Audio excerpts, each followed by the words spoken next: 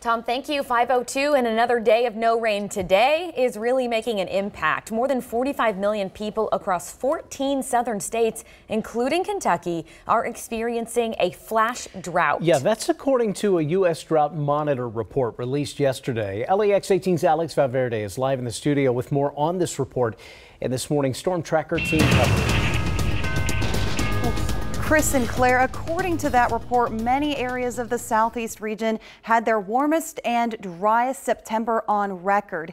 And this has accelerated drought conditions, which are cracking farm soil, dropping lake levels, and raising the risk of wildfires. Kentucky, Alabama, Georgia, and South Carolina are now experiencing extreme drought conditions. Some states and municipalities have even ordered burn bans or reduced water use. And even though this area will see a cool down, it doesn't mean we're in the clear, especially for firefighters battling fires at Daniel Boone National Forest. We're going to get a short reprieve with cooler temperatures, which will be really nice, but they're going to be followed with an increase in temperatures again. So these extreme weather events is really what's contributing to the increase in fire activity.